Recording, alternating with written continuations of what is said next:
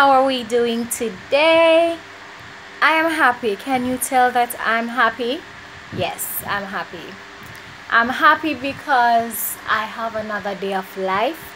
I'm happy because God is still God. He's still good. He's still awesome. He's my father. He's my daddy. He's my best friend. He's my everything. That's what makes me happy. It's not other people, it's not things, nothing like that. It's the mere fact that God is still God and he loves me. That makes me happy.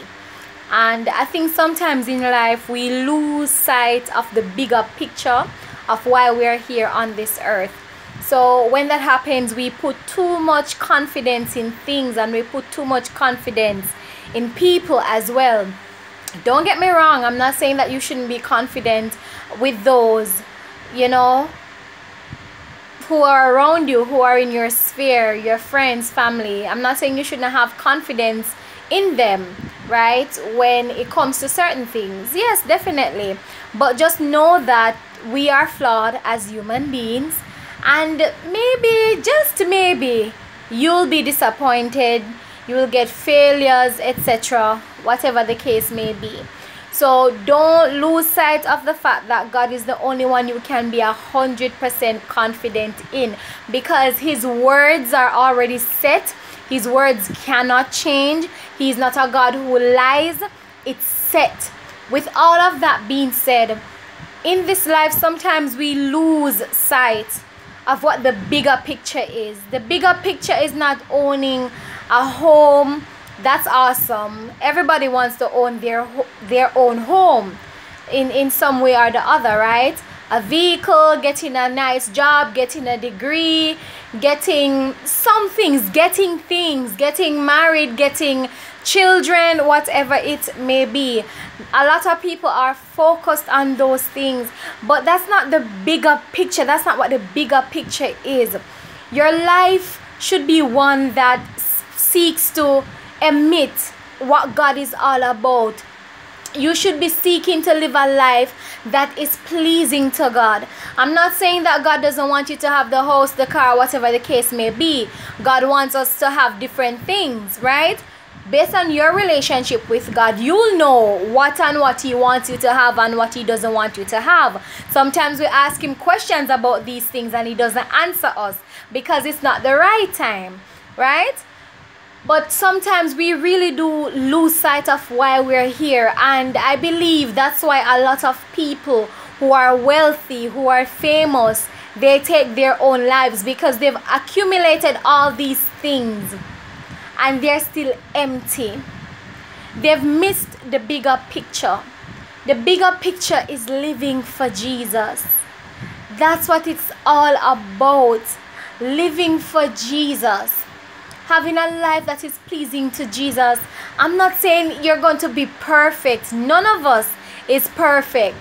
None of us. We all have a different level that we need to go to. You understand? We all have, there's always more that can be done. No preacher, no evangelist, no person who is in religious authority can say, oh, I've arrived. No. You've not arrived. And they know, some of them, that they've not arrived. Right?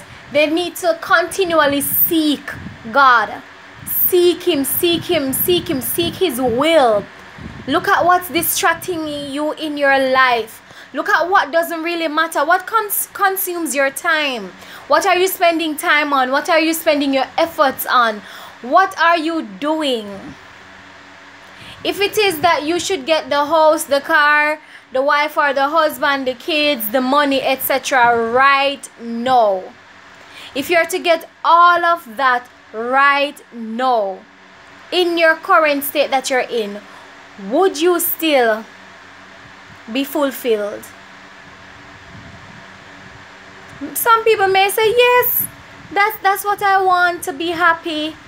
But no, I can tell you, I mean, I don't have all of those things yet, but that's not going to make you happy, because your happiness cannot be in things nor people, Because if your happiness was dependent on people, each time somebody disappoints you, you just be a wreck. I know, I've been there.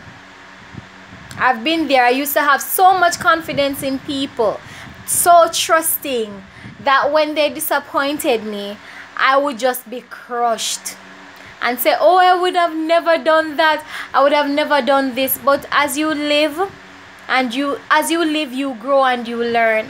And listen, it's no fault of these people. They're flawed.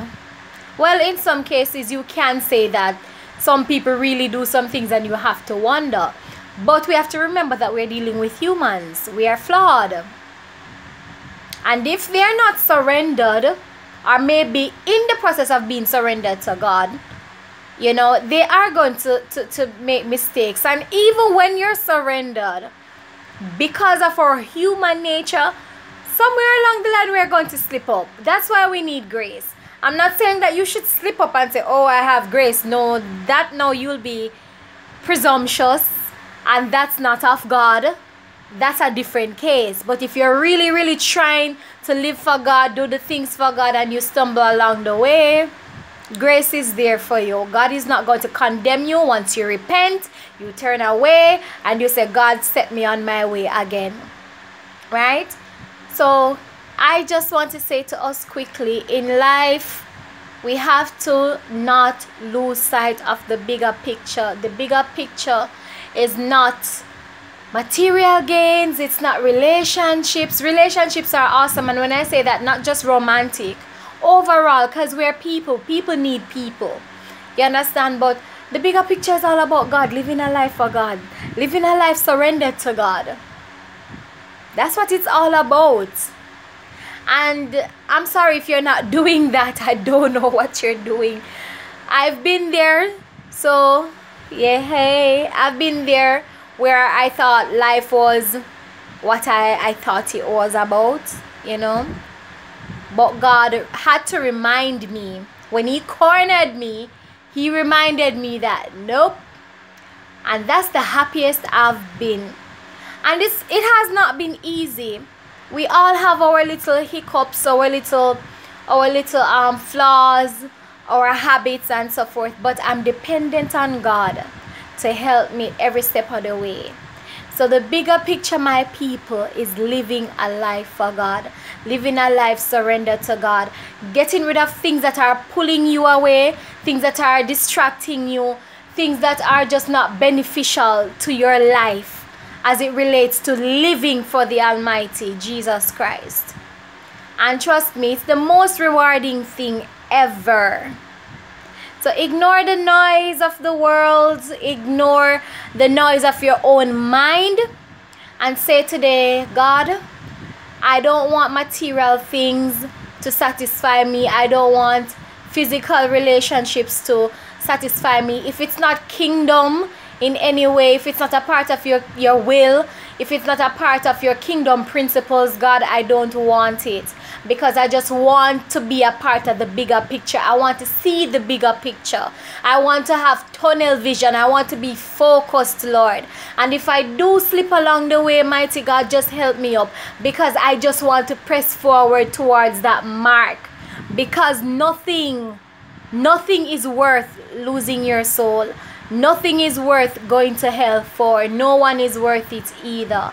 So I think we should all take an inventory, check our lives to see what is happening, what am I doing wrong, where am I falling short, and say, God, help me. Because I want to see a bigger picture.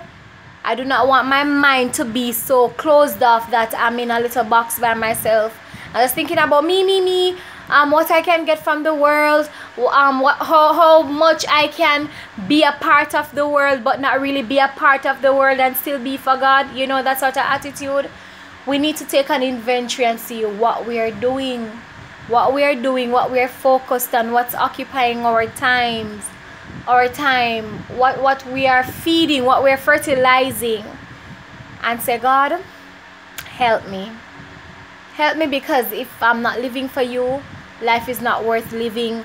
And if you are at that stage in your life and you're so confused, you're like, God, what am I doing? What's happening? I have all these things, but I'm still not happy. Yeah, go to daddy. He has all the answers, trust me. As a matter of fact, living for him is the bigger picture and he's the photographer. Be blessed. Take care.